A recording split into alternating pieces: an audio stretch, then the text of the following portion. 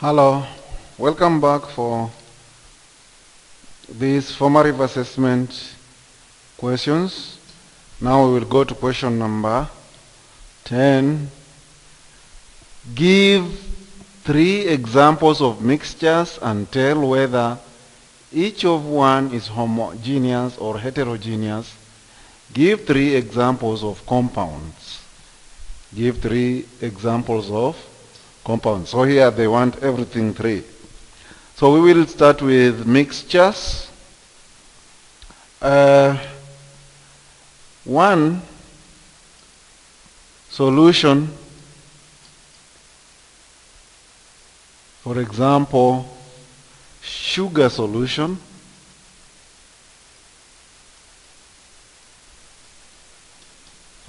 sugar solution. So if you are looking at a sugar solution, it is a mixture. This is a mixture. But what type of mixture is this? This is homogeneous.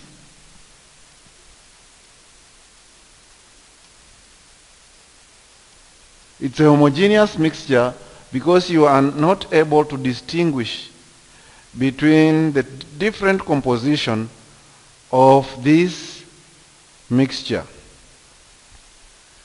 Another mixture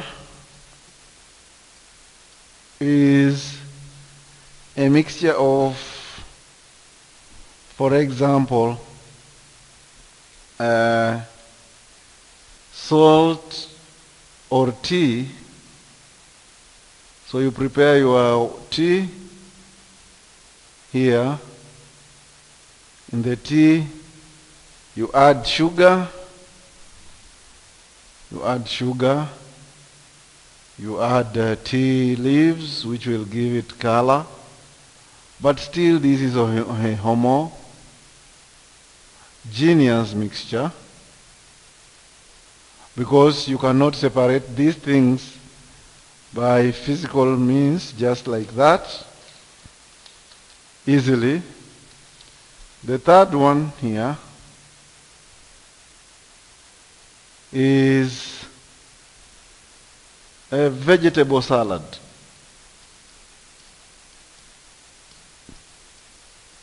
So vegetable salad is a mixture of vegetables. Maybe you have carrots.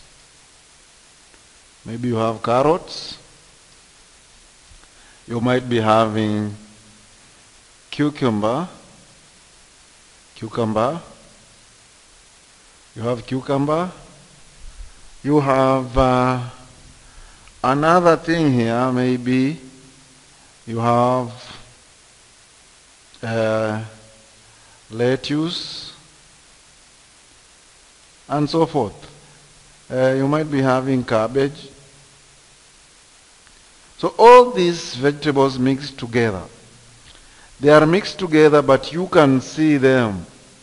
You will see the carrots. You will be able to see the lettuce.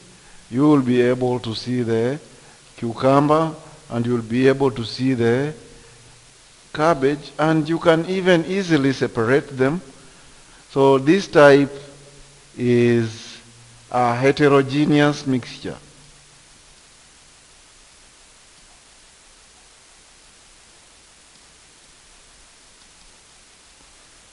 So in a heterogeneous mixture, everything is just clear as water, and you can easily tell that this is a mixture. But sometimes in a homogeneous mixture, it is very difficult for you to distinguish them. Then, 3 examples of compounds. So when we are looking at compounds are elements that are chemically combined. Elements that are chemically combined.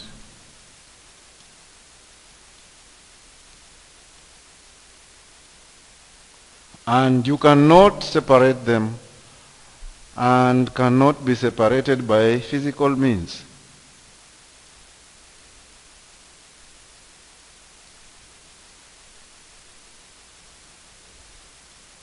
By physical means.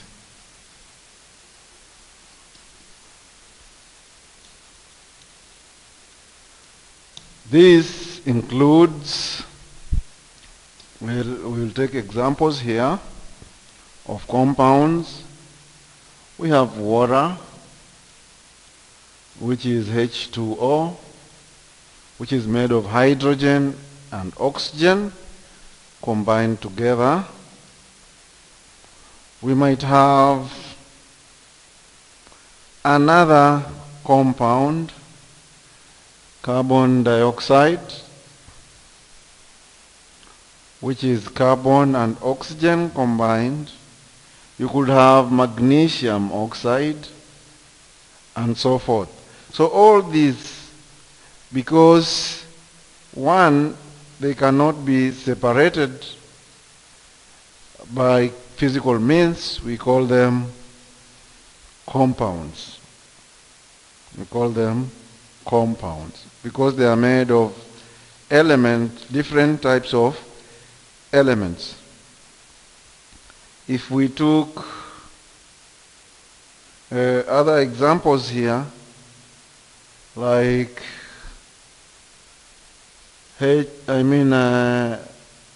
oxygen molecule, which normally exists in diatoms, this is an element. Even if it has more than one of its kind, it's an element. But once it has a mixture, it's a compound. Compound. So a compound will have more than one element. It may be a molecule or it may be a compound. Let's go to the next question here. And the question here is, describe the difference between a chemical change and a physical change. Give one example for each kind of change. Describe the difference between a chemical change and a physical change. Give one example of each of them. So when we are looking at chemical change,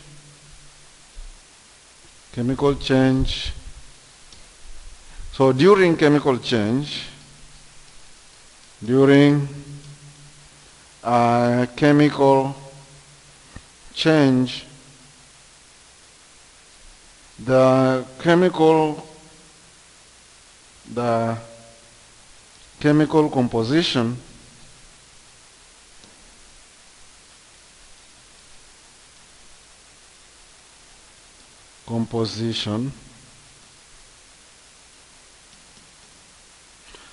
of a substance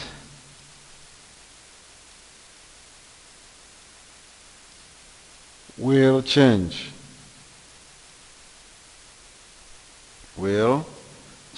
For example, if you burn charcoal,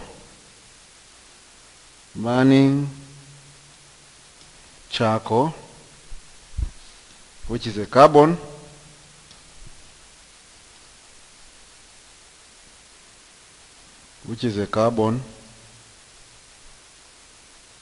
you will end up having carbon dioxide and ash. And these are different products. So this is just an example of a chemical change. Physical change, in physical change,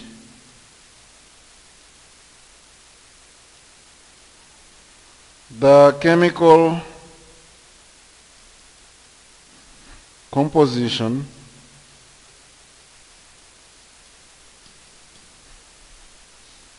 will not change.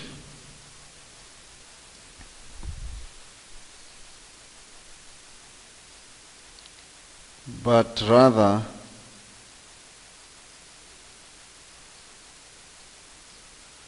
the physical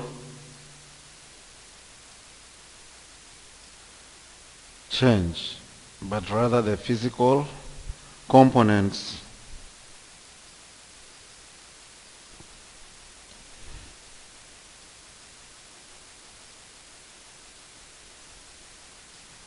example,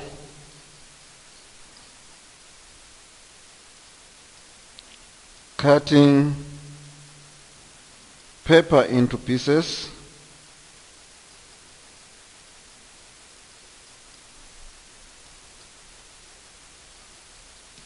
or converting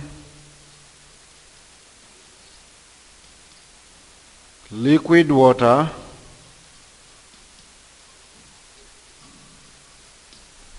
to solid or gas. So if you convert them into solid or gas, then this is just but a physical change, because if you want this water back, you will be able to get this water back. The next question.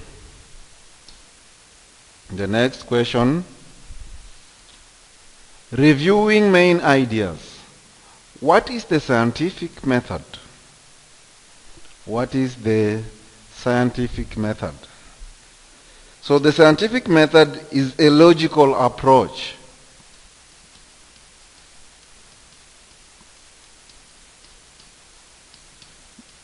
The scientific method is a logical approach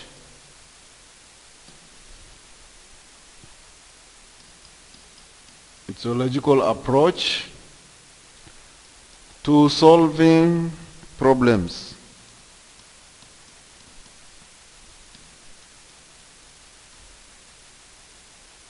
So you have to think logically and try to solve problems by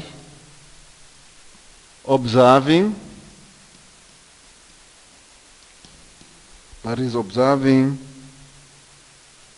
collecting data,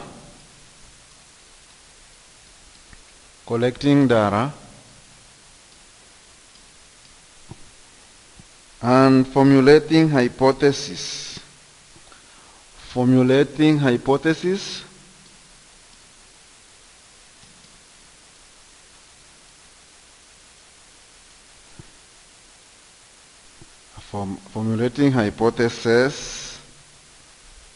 Sorry for this misspelling. Formulating hypothesis,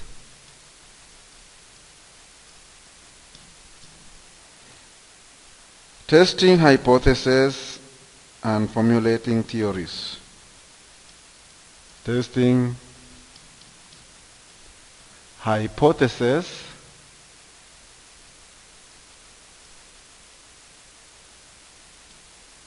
and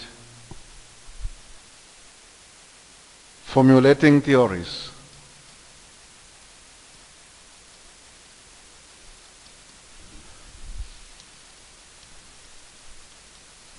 So this is what we refer to as the scientific method. So the scientific method must be a logical approach, which means you observe something by providing proofs and not just by mere imagination. Let's go to the next question. Which of the following are quantitative?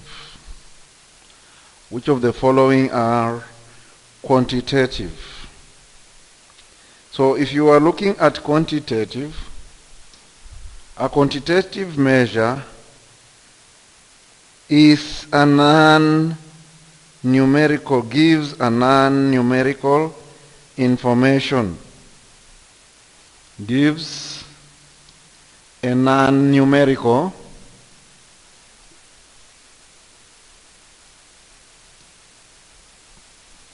a non-numerical information.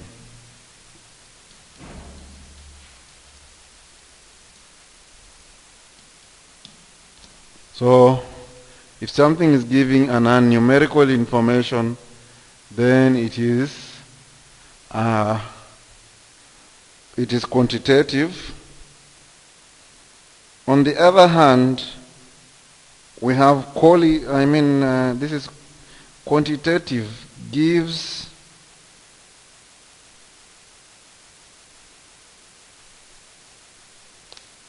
sorry, this is not I made a mistake here. This is quantitative, quantity. So quantity is in fact not a non-numerical but numerical.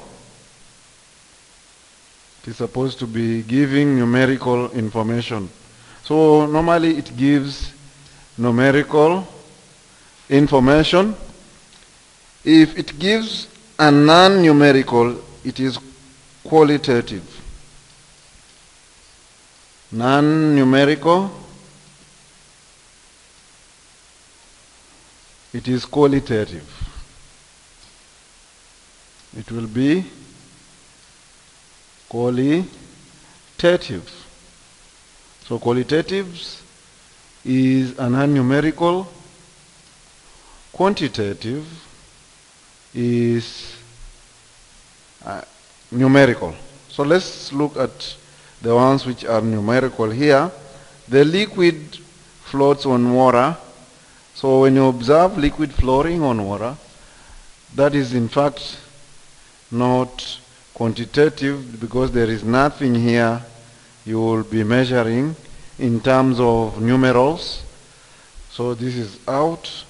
2, the metal is malleable. So if a metal is malleable, then we are basically describing the quality of the metal, which means the metal is able to be rolled into wire. So this is not a quantitative. The liquid has a temperature of 55.6 degrees Celsius. This is the correct answer, because it is qualitative. Because it is qualitative.